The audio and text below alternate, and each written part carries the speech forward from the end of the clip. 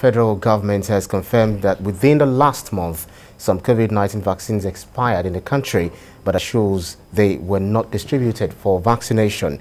This comes after reports suggested that up to 1 million COVID-19 vaccines expired in Nigeria last month without being used.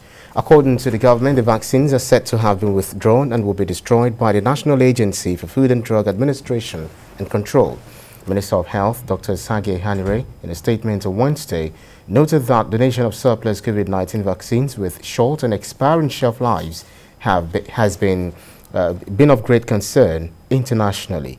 Dr. Hanire assured that the government has been handling the situation effectively, upholding the greatest standards for the safety of all Nigerians.